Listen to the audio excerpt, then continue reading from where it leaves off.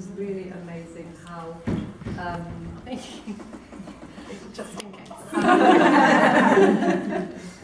how from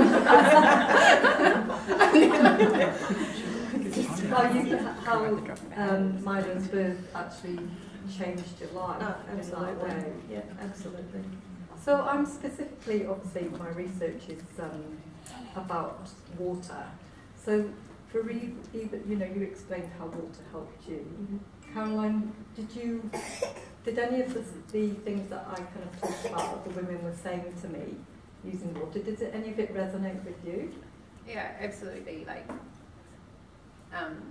every single thing you had up there was just amazing. I just want to thank you for putting that together, because for me, I had my daughter 3 years ago, a water VBAC, and I looked everywhere for information to support my decision, and to know that the trust I had that I could do it. I could see someone else out there also doing it, and I didn't have it. Yeah. So it's such a blessing, you doing what you're doing. Yeah. That women can now reach out and find this information and know that we can do it, and there's a pathway there. Thank you. But yeah, definitely with the water, it was every single thing the woman mentioned resonated with me. Mm. Yeah. Because it was amazing how the women actually found the water and the space gave them that control. They felt that it gave them control and protection. Yeah, yeah. And made them feel more powerful and empowered. Yeah, absolutely. And being in the birthing pool, like Annalise, I was also on all fours. It was really such a private space, despite the fact you're not in your home or a space that you know or feel really comfortable in. Mm. It becomes a space that you can really internalize and connect with your body and just allow the process to happen. Yeah, a lot of women talk about getting into that zone. Yeah. And that space allows them to get into that zone. That's right. Yeah. That's right. And in that space, even I had a private midwife, even that, which was amazing, and loved having that experience. But yeah, I still had that space from everyone around me. Yeah, to just let my body do its thing. Mm. Did you, during both of your labours actually, did you have any, because some women talk about like some health professionals feeling as though they need to come into the birth space to reiterate the risks of having a VBAC and using water. Did either of you experience that? I didn't. No. You didn't? No. I suppose it was probably because we'd come up with such a plan, I suppose, during the pregnancy. It was actually, as I said, one of the senior consultants actually hand wrote a page in my pregnancy health record of, the things that we'd agreed on and the negotiation process and what he was okay with. And I suppose because he is in such a senior position, I suppose a lot of the doctors who were there on the day probably sort of felt, well, we can't really go over and above him, and the plan that he put in place, which I suppose was a blessing. But it was certainly something that we had to, we did have to fight for. So. Yeah, a lot of the women talk about the consultation at around about 24 weeks, where they discuss their options and choices. They found that quite challenging, and felt that they needed to prepare for that consultation so that they had a counter argument. Yeah, absolutely. Not all the time, but for some women it was very challenging. Yeah. And I was saying as well, the mixed messages between the doctors can be very challenging as well. When the very first doctor I met at about 24 weeks said, no, we shouldn't be supporting this at all. And then the senior consultant I met with a couple of times, who was, surprisingly supportive. And then the last doctor, at the last visit was you know, sort of took his own stance on the whole thing. So, you know, and as I say, that's as a health professional with all of that knowledge and information ingrained in me, you know, so for women who, you know, are already sort of on the back foot a little bit, it must be really difficult. So certainly something that I'm very passionate about changing in my line of work in the antenatal services up here. Do you think it's the language they use? You know, that, or do you feel, I mean, I know you're only talking from your own experience, but what is the issue with it? Is it because they're not giving a balance? It's absolutely unbalanced. Yeah, absolutely unbalanced. They focus on the risks associated with VBAC rather than the benefits associated with everything else. Yeah. Yeah. Excuse me, does the Gold Coast University have Waterbirth policy? Yes, they do. Yep, they absolutely do. With regards to criteria? So for women, I believe, correct me if I'm wrong, Bethan, but I believe it states that there is limited evidence regarding VBAC in the water. That's it. That's all it says. Yep, that's all it says. So it doesn't say a cut-off on BMI, because we're stuck with that. It no longer does have a cut-off for BMI. It's basically if the women are physically able to get in and out of the bath. And that means if you've had a cesarean, it's okay. They haven't taken, you know, a VBACs aren't allowed to do the injection. Right. Okay. So that was a good policy for a lot of people to have. That's right. I mean, if you actually look at Queensland clinical guidelines, they actually don't actually support or not support water immersion for VBACs. They actually mention it, but they don't say either way. And I think it's because there is that lack of evidence that they can't back it up either way. And that work instruction for Gold Coast is the same. It's within that work instruction, it's neither supported or not supported. Because back to the whole topic is that thing that, you know, there are people who would have it unsupported and people who would have it supported. So it currently, there's room for supporting VBAC within our policies and guidelines. But it actually, I suppose it is a little bit ambiguous either way. But it doesn't say that you're not supported. Sorry, does that, I mean, that's wonderful that there's room for negotiation, but I do see that could be a positive and a negative. It is.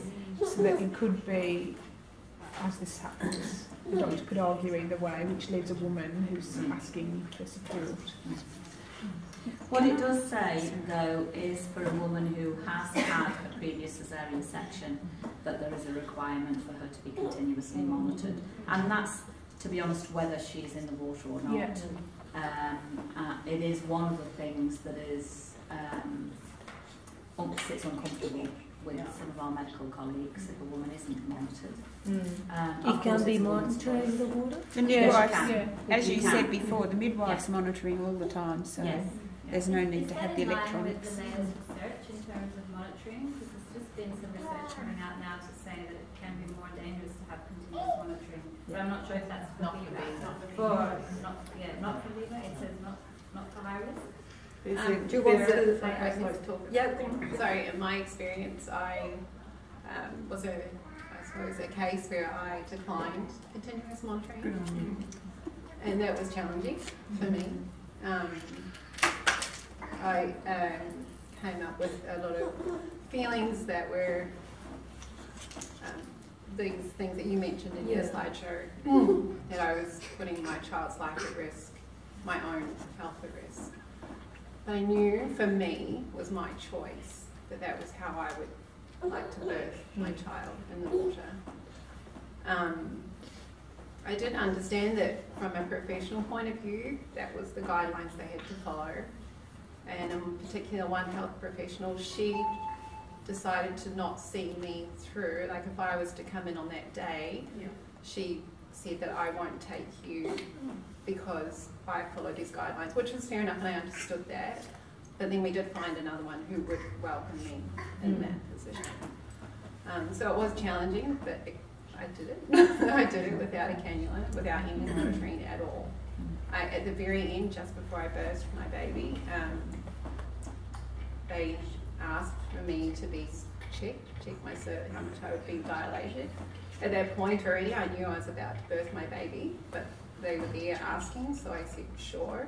And as she checked, she was like, "Yes, she's coming right now." So like literally, so but it gave me that touch to be in tune because I had that space in the water. Yeah. And did you know from the beginning of, because I'm sure it's a journey once you've had a cesarean, you fall pregnant again. As you stepped out, Bethan, there's this process of reclaiming your birth. Did you know from the beginning you didn't want monitoring, or was that something that you came to later? Well, for my first, I wanted a home birth in the water, and I just thought, oh yeah, I'm a woman, I can do this. I don't need to prep myself really, I'll just go to a few yoga classes. I did join a beautiful pregnancy group in Byron Bay and had a private midwife and a doula. But there I realised that actually there are beautiful things you can do to prepare yourself for having a baby. That, you know, probably led me down the course of ending up in a cesarean, as I did with my first. So yeah, I suppose I just already had that from my first, that I wanted to have a totally natural birth. So to carry it on to the second was quite an easy process for me.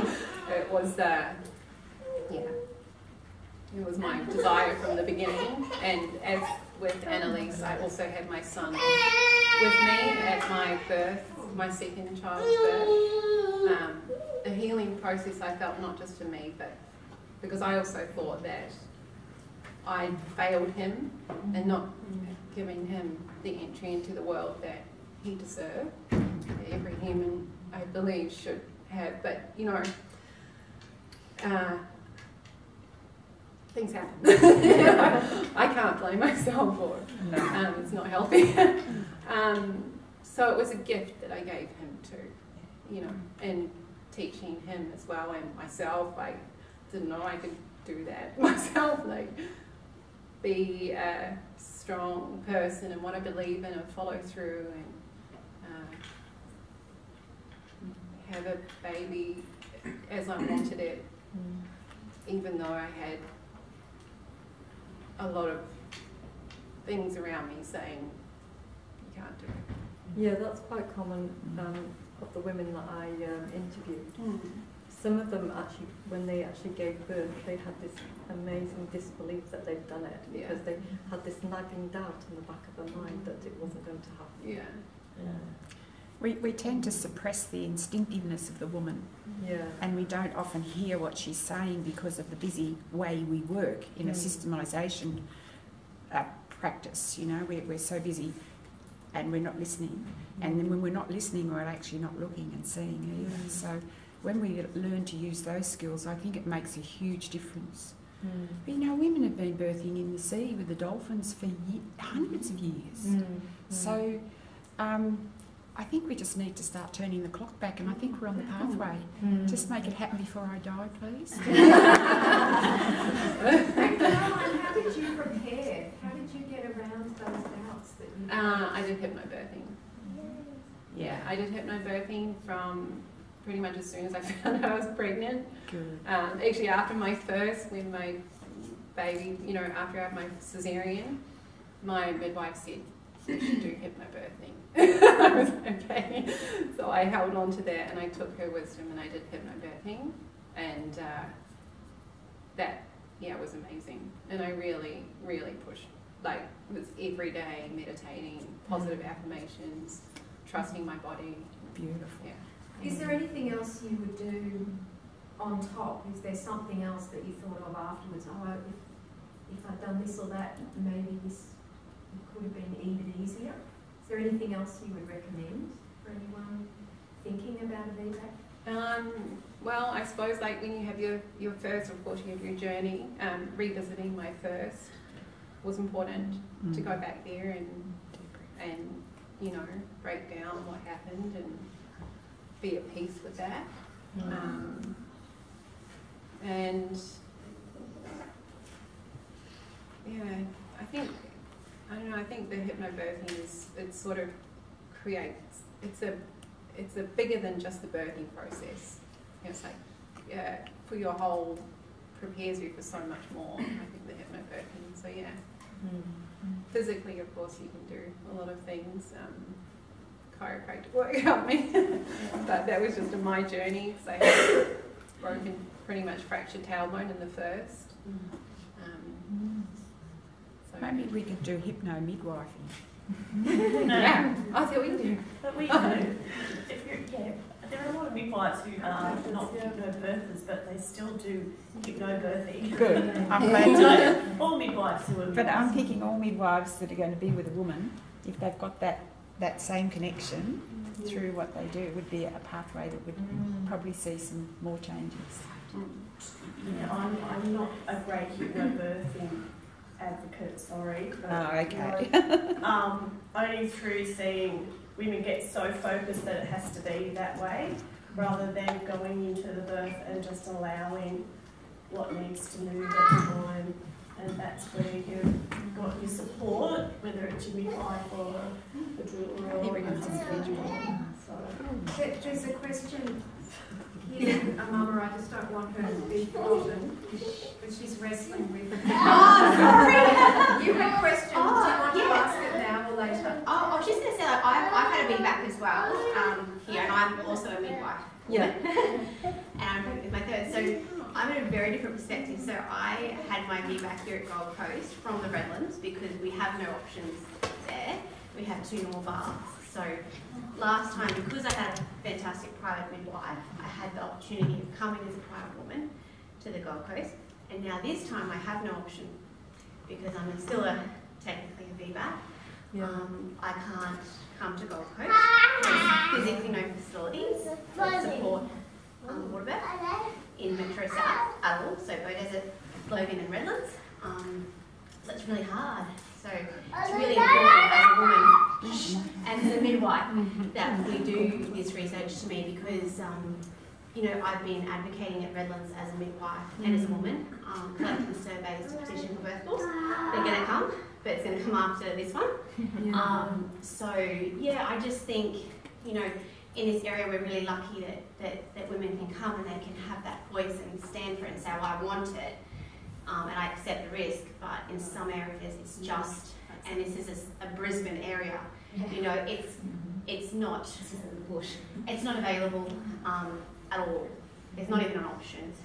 Not even an option. So, yes, I could go down the private path, but, I'm putting any private midwife at risk of caring for a woman at home as a VBAC is not something that's supported. So, this one I just plan to labour at home as long as I can and then go into the hospital, but it means that I can't have the birth that I want. I can't come to Gold Coast because you no longer accept out of area, which is understandable. He's fine.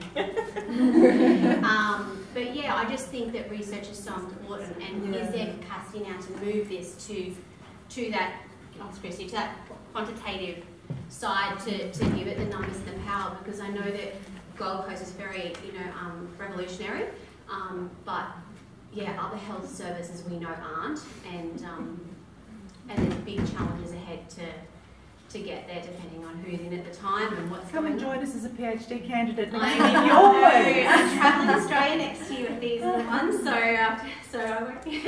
But there's lots of women that want it. The amount of surveys we collected at Redlands the women want it, but it's just it gets blocked. Are there any private practice midwives around your area? Yeah, there is, and there are some that do, but it puts, really I believe it puts, them in a precarious position, caring for a technical VBAC woman, I just don't think, it's not in the guidelines, so. Bring your pill to my place. I'm very lucky. Bring the midwife, and I'll just be her buddy. I'm a GP midwife myself, and I'm in a very different position this pregnancy because I've got a few years, 4 years, with Annalise, under we graduated at the same time, under my belt. The first, when I had Ryan, cheeky Ryan, I was 2 weeks away from graduating when I had him. And for me, that experience resonates completely as a woman. Like the whole time, I don't know how many times my midwife and my good friend Chris next to me here, it's also a midwife, listened to me say, maybe it was my pelvis last time, maybe it was this, and it is a journey whether you're a woman, a midwife, or whatever you are. And my appointment at the Gold Coast with the doctor was, I'll give you 50-50, she said. Wow. I give you 50-50. And I did want to go back and find that person and say, well, you know, here's your 50, love, because he came out and he was a near 4 kilo baby as well. Yeah. So, but without this service, that second time and my midwife wouldn't have happened. So I think, you know, very important we do research to back up. Do you think the water actually helped you achieve your VBAC in that instant? Definitely. Number one, I give to Melinda, my midwife, because, you know, without her and her model of care and how hard the private practice midwives work, despite how many challenges they face, I wouldn't have had an option. And, you know, I was in my 3rd year of university at Griffith and spent a whole year reflecting on, before I was even pregnant, what happened last time, why didn't it work out, and then to go through, you know, then it was, you know, was it my body, and then going through that journey, and that was having knowledge. Like Annalise says, you know, like, yes, we might be midwives, but we're women as well, and, you know, it's both journey, isn't it? And yeah, I think if I didn't have the model of care, but the water, my husband is a truck driver, and we were driving out of the hospital with that early discharge, and he turned to me unprompted and said, I don't get it. Isn't it just water? You couldn't have done it without the water. My truck driving husband said that to me. And that never really has much perspective on these things. And even he got it. He was like, I had an epidural the first time. Persistent RAP, position baby, this one in labour, like on the right, up against my back. My cervix swelled, he was asynclitic, he did everything he shouldn't have done, and he took 12 hours from 6 centimetres, and I make everybody work really hard. But, you know, I got there because I had a good model of care, and I had a nice protective, it did feel protective to me, that space. And yeah, I couldn't have done it without it. So it is very different for me this pregnancy, thinking, well, last time that water, I needed that, and not having that option as a woman, and all that midwifery brain as well, and knowing, I'm just interested in when did you women get in the water, into the pool? At what stage in your labour did you get in and stay the whole time? Did you get in? Did you get out? Did you wait till you felt like pushing, which is what so many hospitals sort of recommend? For me, I lived at the time in Cabarita Beach, which is like 20 minutes south of the border. So I chose the uni because I don't think they had that zone going on then. So I could come here and know that I could have a VBAC in the water, which was great. My second, because I naturally started my birth with my first, my second came on really fast. Actually, I didn't even really know I was in labour because I was pretty much affirming all day.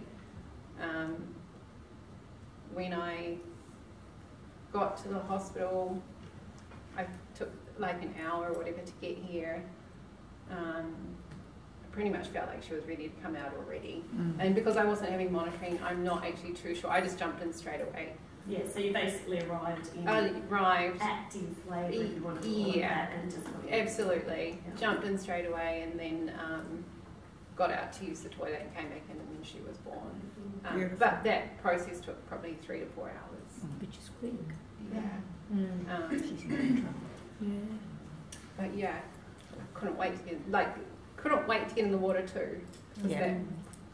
Walking through when you're in an active labour too, walking through the bright lights and everything, and going through contractions, walking along.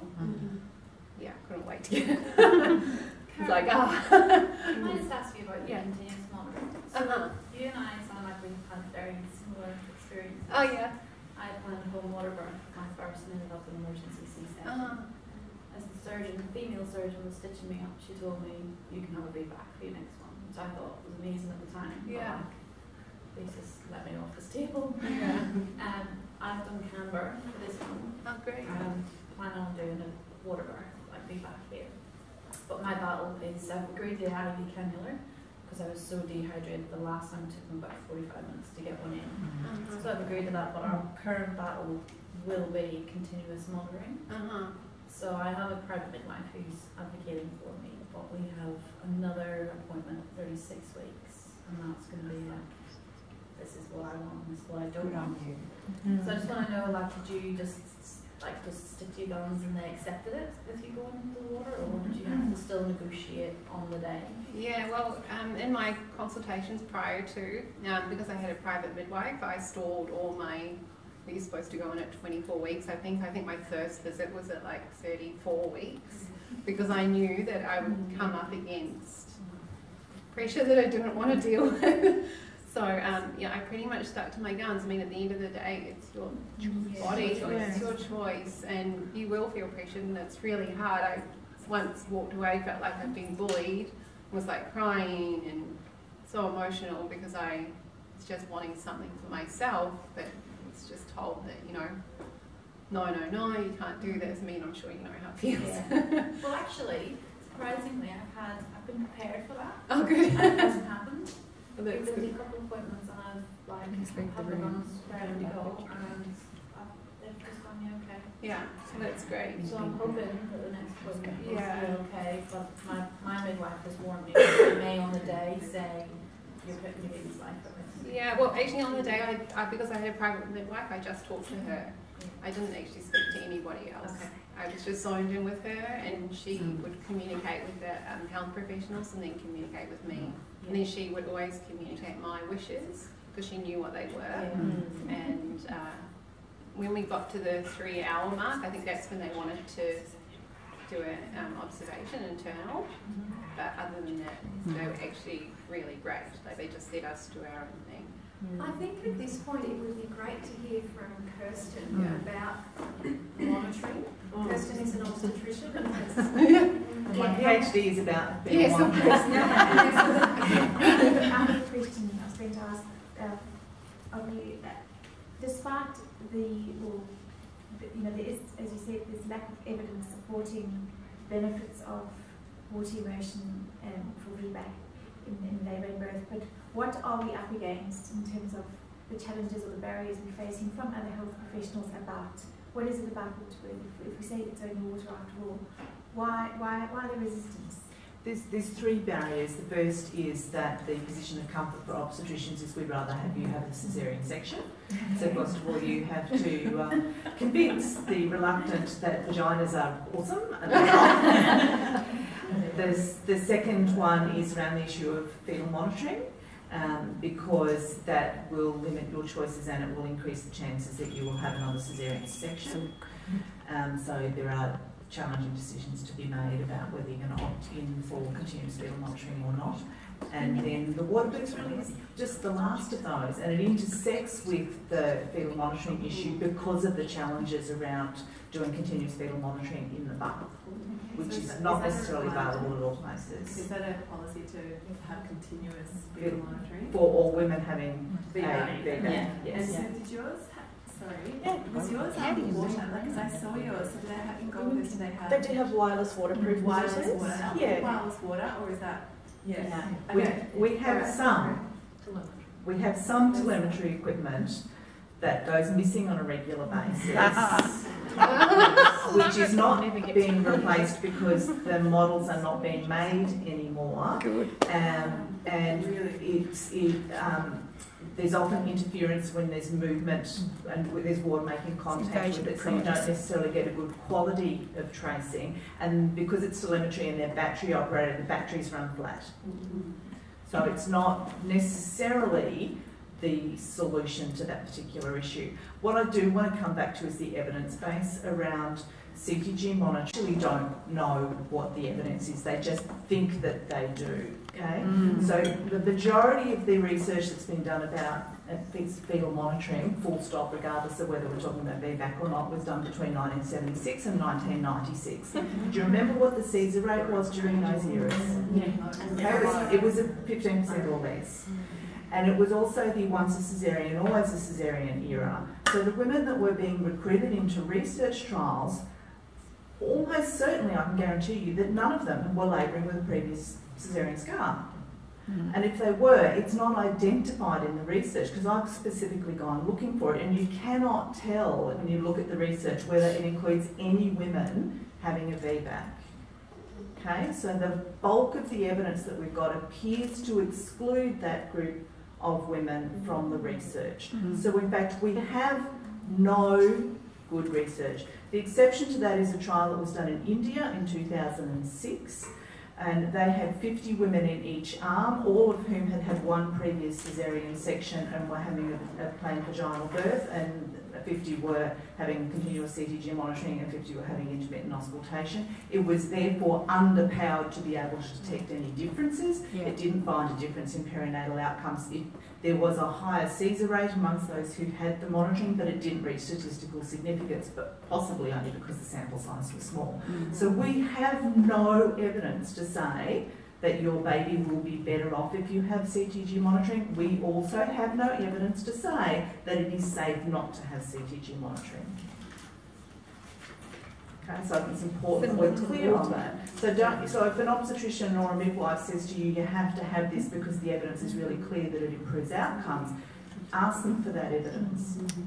Yes. Can I throw in the mix age as well? Because I'm over 40, and so it's very, very personal question. If you throw the age into the monitoring, would the age be a concern? Like, would you go to the monitoring, you know, recommendation? If you're over 42, regardless, and you haven't had a previous caesarean section, the recommendation would be that you have continuous monitoring. Again, that's not because there's evidence that monitoring improves the outcomes. We do have evidence that stillbirth is more common amongst older women, and the assumption is that CTGs will fix that, but there is actually no evidence that says that that's the case. Okay, thank you. So a couple of thoughts from stuff that's come up is that don't forget that as the pregnant woman that you actually are the one who has most power in this situation. As a registered health practitioner, in order for me to maintain my registration, I need to follow the guidelines of my profession. And so RAMSCOG has a whole bunch of guidelines that say I have to recommend to you that you have a caesarean section. I have to recommend to you that you have continuous fetal monitoring. I have to inform you of the fact that there is no evidence to support the use of water in labour. I don't have a choice about that if I wish to maintain my registration. If I'm then employed by a health service or I have signed an agreement with a health service so that I can access it as a private practitioner, then I agree that I will abide by the policies of that hospital.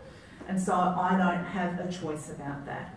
You, as a consumer, you don't sign any agreement that says, I agree to abide by the rules of this organisation. Just don't sign. They can't sack you. They can't deregister you.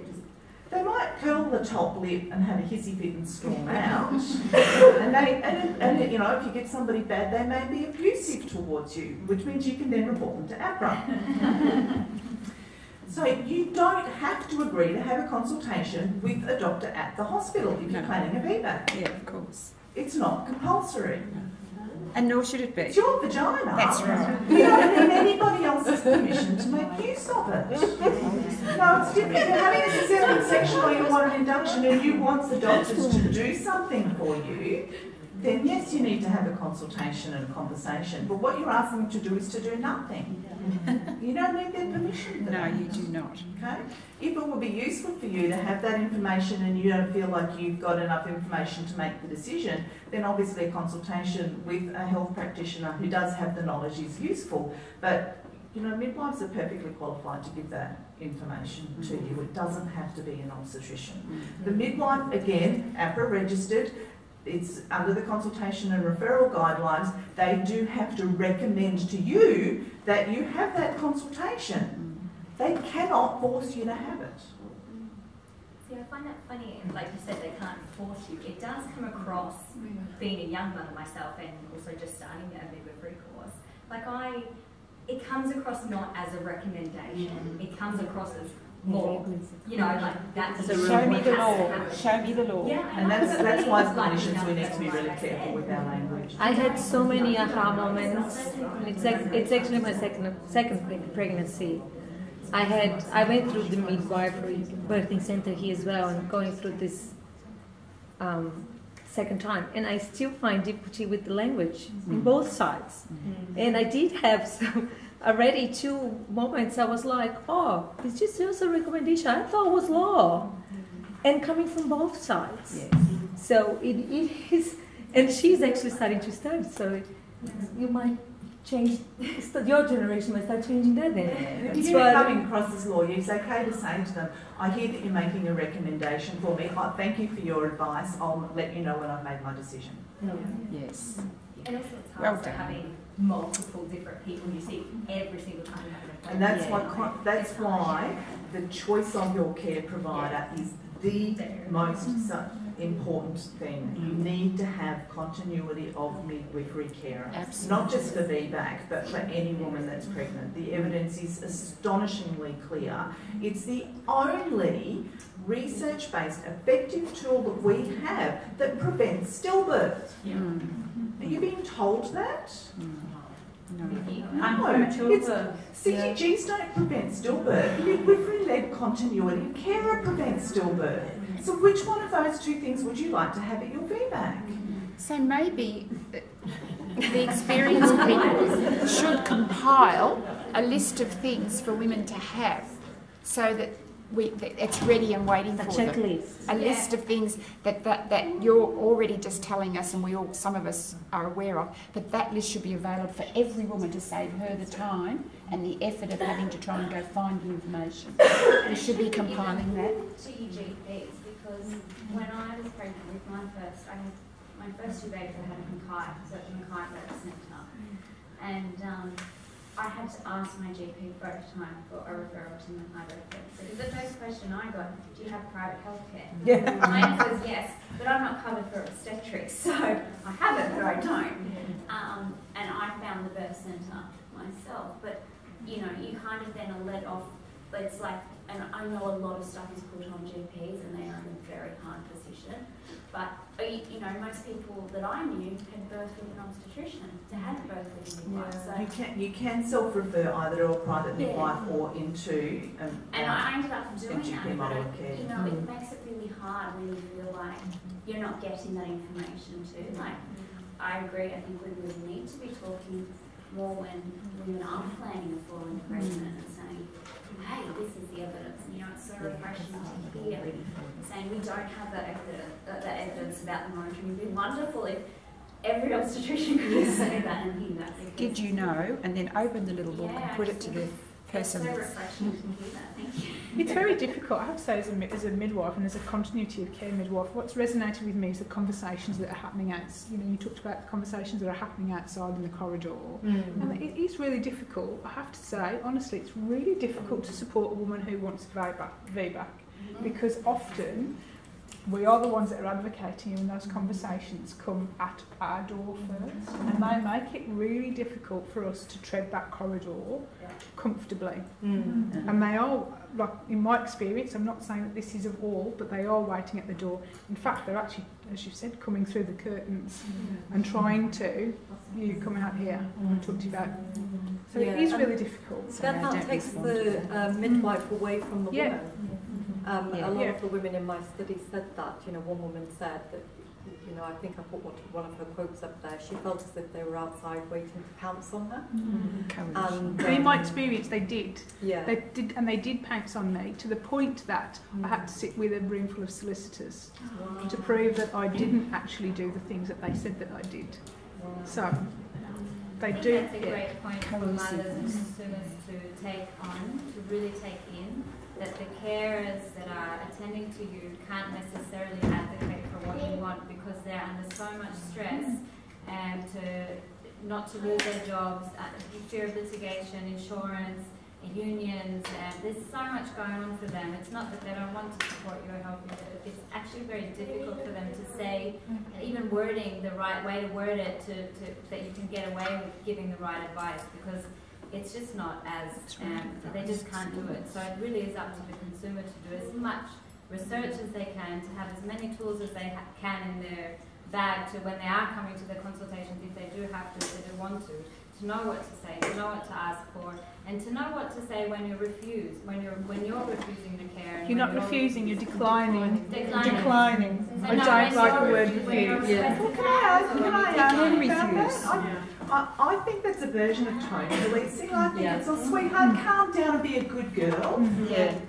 I can refuse what the fuck I like. Love it! Yoo-hoo! I can refuse to have people assault me. I can refuse to have people treat me disrespectfully. I can refuse a straw. Yeah. Why can't I refuse healthcare? Yeah, that's right. Why do I have to be polite and kind and nice in order to be treated like a decent human being in a hospital? Yeah. Can I just say, I'm supporting 2 women this weekend. One's actually Rochford, she's at home. She's been the hospital's trying to force her to go into hospital because apparently she has indicators for cholestasis, which is fine, but she's only having 2 indicators at the moment. So she's flat out refusing to just go in because they can't give her a diagnosis. So she's happy to labour at home, that's fine. The other lady is post-dates. Now, she's always wanted a waterbirth. She's now post-date, she's for 42 weeks tomorrow. And they've basically said at the Mater Hospital in Brisbane that you cannot have a waterbirth once you turn 42 weeks because you are then ineligible, whatever reason. And I said to her, well, you know what, it is your vagina and, you know, you have the choice to birth wherever and however you choose.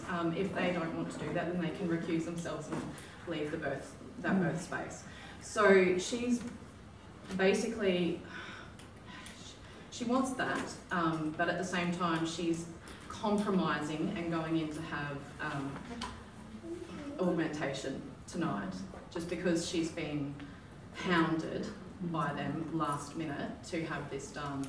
So I've had to do a lot of work with her over the last week to prepare her for these conversations that she's going to have and whatnot, but she's still hoping that she can have her waterbirth, but in saying that she's going in for Proston, and most guidelines will basically say, well, you've had Proston, you need to have monitoring, you need to have this, you need to have that, so you can't get in the water. So I've had to help her work through that and be strong enough to say, you know what, I know I've had Proston, but I'm still getting my ass in that water. You know, but it shouldn't have to be a fight. She shouldn't have to prepare herself to have that argument and prepare her partner and have myself as a doula to be able to do that for her. I'm a VBAC 3 times over myself, and I know that fight. You know, just. But this is a primate having to have the fights that I've had as a VBAC. It's bullshit. You know, when are we going to change this? Can I just ask one question? Is there a female family history of gestational age being different? She's just a late ovulator. Yeah, so there you go. Yeah. She's just. I think we put far too much emphasis on that. Absolutely. We're monitoring very well. Yeah. And I've had several women gone to 43 weeks, but you look back at the family history, the maternal history shows 43-week gestation. Yeah. Also, the way they count, it's just totally questionable. The way how they count, when they feel it is the right day, it's just they think. So you never really know if somebody's it's going estimated. over or not. It's estimated. It's an estimate. I'm just aware of time passing and we want to just pass on a little bit of information. We're moving into informed decision making in maternity care territory, which is what we spoke about here last time back in April, and we've recorded that session. You can catch it for free at our website if you sign up to our newsletter at pbbmedia.org. You can then cancel the newsletter if you don't want it, but we don't bombard you. We're not bombarders. And it's a wonderful session that will really explain lots around recommendations and policy and where our human rights actually sit in this whole picture. This here is a slide that is, our previous presenter was Dr. Bethan Townsend from UQ, and she said we could use these slides that show the things that clinicians can do and then we can do too. And so there's a couple here, but I've also included some of that information in your handouts if you got them, and if you didn't, we can email it to you. There's a one-page what you can do. And yeah, that last one, encourage the woman to document. Communicating with colleagues, not to focus on the extreme cases, which is a great one, and some further points here that will be of interest here. Seeing that your documentation and the process that you use for negotiating with women is seen as a living document, and that none of it is set in stone because she can change her mind. So in one sense, you'd be probably better off to just agree with them when you go in to have your consult and then leave your fight, until the end. Because they document that. Like I say, you've got the choice to make, it's your choice, it's not anyone's choice, and you just have to accept that this is, I hear what you're saying, like I educate the women that I care for and work with, and anything you decide, whether it's you want to eat ice in water, like, I understand you're recommending I don't have that and have something else, but this is my decision. I hear what you're saying, but this is my choice, and I'm making an informed choice. So I find I just educate women on informed choice, no matter what it is on the perspective, so that when they're there, it doesn't come back on the onus in that moment of you trying desperately to tell the woman, do you feel like you're all parts?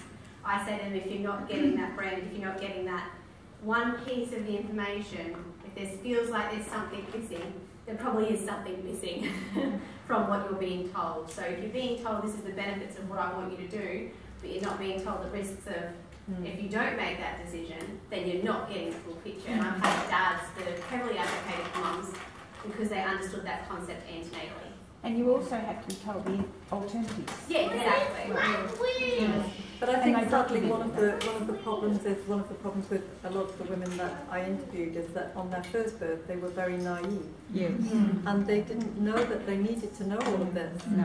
They went in quite trusting into the healthcare system, thinking that they would get that information that they needed. Women are so powerful, they just don't realise how powerful they are. Or that you that your best interests are at the discretion of the healthcare provider that you chose, but that's not always the case. Yeah. So here's some information here about, as a consumer, you can make compliments or complaints. This is for this particular service, but with every health service there is a form, a web form that you can fill in. And you can also have your say on the design of your health service. So not just your particular situation. You can get involved in a design of your local services, and I really encourage that you do that. I do it, Annalise does it, and anyone is able to get involved. And, yeah, my pleasure. And there's Patient Opinion Australia. It's a website where you can go and register your opinion about a particular hospital or doctor. And Choosing Wisely Australia is an organisation that was set up to stop the unnecessary testing and procedures. This is a national organisation, part of an international campaign. And there was an article in the news in the Sydney Morning Herald a couple of weeks ago from a doctor saying that there's where consumers are being over-serviced. It's not a doctor, it's the head of Australian, I forget the thing, but he's like at the top. He's at the top of what is advised to the government around healthcare. And there's a whole team of doctors that put together this report that Australians are being overdiagnosed extremely and causing harm. It's really great to actually look that up. So if you go to Choosing Wisely Australia, there are 5 questions that you can ask your healthcare provider. Those are the questions there. Another easy way to think about it is the BRAIN acronym. So B for benefits. What are the benefits? What are the risks? What are the alternatives? What does my intuition tell me when after hearing all of this, what feels right? And what if we do nothing? So that's BRAIN. Really helpful in any consultation. 2 other organisations working a lot in this space. And so that's it. So thank you very much to everyone who was willing to come along for this ride. To Kirsten, to Bethan, and to Caroline and Annalise being willing to step up. So I just wanted to thank you for that. And I just would like to hand over to Paula for some closing remarks. Thanks. Thanks, everybody. Just to concur with what Sally said, a fabulous session this morning, really informative. Thanks, Bethan, for sharing where you're up to so far with your PhD, and Kirsten for your knowledge and presence here too, but especially to Annalise and to Caroline for your fabulous stories. And that's where it lies. You know, the power lies with women at the end of the day. So I think those choices that women make and how important they are to have somebody that's going to help empower you, empower yourself, help empower you to make your decisions, to have the knowledge and to advocate for you is really important. And to finish with what Sally said as well, is, you know, those questions when you're faced with what you think may be a rule, you know, that somebody is delivering something in a way that they're giving you maybe one side of the story and not all sides of the story. And one of the good questions to actually address that with is, what if I do nothing? What if I do nothing? What would happen then? And that will actually get you a lot of the answers that you want. And remembering all the time, you know, the powers with women. Midwives, doctors, we are bound by our, you know, professional standards, about our working policies, instructions, and we are here to advocate you, and we're here to advocate you with great knowledge. But the person that we learn most from is from you, is from women. You know, you're the main focus of everything that we do. Thanks. Can I also add that we need more time with Kirsten? Much more time with Kirsten. Wait till the PhD's done. Yeah. And it needs to be paid time. I'd love to listen. Yes, I think we really do need that. And lastly, can I just say, everybody, please do support PBB Media. There are opportunities there to listen to the podcast again and all of the other interesting podcasts they do. The number of sessions that I've been to have been absolutely like this one, very informative, and, you know, have added to the richness of my knowledge too. So I would actually encourage everybody to be involved and to have a look at the podcasts as well. Thanks very much. Thank you.